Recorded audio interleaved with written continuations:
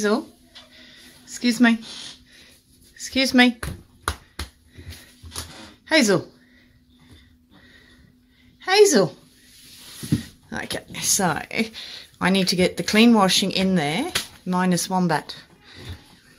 Hazel. Anytime. You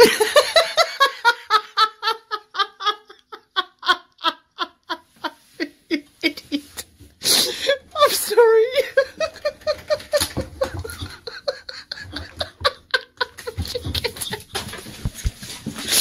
Hello and welcome to episode 2 of Good news, everyone! I am slightly knackered, so I do apologise. Today's Instagram account is the Tiny Chef Show. Tiny Chef, or TC, is a little tiny green vegan chef who does tiny cooking. And his best friend is a cat called Miss Penny. And I love it. It makes me smile a lot, and it's very cute and wholesome. So give him a look. Today's Twitter is Sophie the Magpie, because cute Twitter is quite a lot of, you know, cats and dogs and things like that. But Sophie is also very cute. Seen here enjoying a stick. So go check her out. They do a weekly, I believe it's called a Brie-cast, which I recommend. In today's Stuff to Do, I know we've all seen the videos of all the lovely Italian people on their balconies, you know, playing instruments and singing to each other. But if you are stuck at home with not much to do, I do recommend learning a musical instrument. It doesn't have to be anything terribly expensive. For example, you could get a ukulele. I got this on eBay for about 20 quid, I think. I'm not going to play anything because, no, I'm still practicing. But, you know, it doesn't have to be a ukulele, but it's a lot of fun. And, you know, you do have the potential to start a neighbourhood band. Who knows?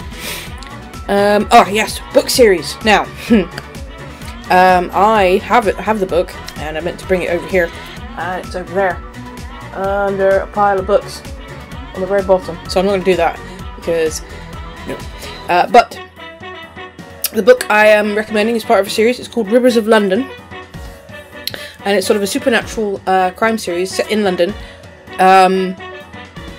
but the supernatural part is sort of mainstream, like it uses that aspect to investigate crimes and things. Just go read it. It's very good. I have the first 3 on my to read pile, I think, so I will probably have those read by the time I'm actually allowed back outside. Yes, today's YouTube channel is The Longest Johns. That's The Longest Johns. Another Twitter friend of mine recommended them. These chaps do sea shanties and things like that, and they're sort of a folk band, but I thought it'd be something a little different. Quick clip. So let's stay indoors and we'll flatten the curve. We'll flatten the curve. But yeah, go check them out. Oh yes, stuff to do with kids. A fair chunk of the Sesame Street ebook library is currently free on, I believe it's Amazon, Google Play Store, and Barnes & Noble if you're in the US. And that's definitely worth checking out because it's Sesame Street, so it's going to be good. Yes, uplifting news. Now, I have been struggling to find uplifting news that is absolutely nothing to do with the virus, which we shall not name. Just saying. So, as is the case, today's uplifting news is that you've probably heard a lot of medical drama TV shows like Casualty in the UK, like Casualty in the UK and Grey's Anatomy in the US are donating their medical gear to hospitals because they actually use real masks and such. So obviously, because they're also grounded and not filming, they're donating it to hospitals. And that is everything I had. Oh wait, no! I almost forgot the most fun one. So, today's zoo live stream recommendation is the San Diego Zoo. Now, they have a great big list of live cameras. Again, so we have the baboon cam, the penguin cam. They have an archive of panda cam footage because they don't have pandas anymore. There's the polar bear camera, the ape camera, the koala camera, the giraffe cam. There's the burrowing owl cam, and I really just I just have to show you this picture because this is the picture that's on the website. Look how angry. There's the elephant cam.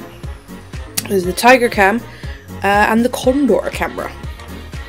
So give them a look. There's several different fun ones to watch. And that is everything on my list, except of course the terrible joke. There are many advantages to visiting Switzerland.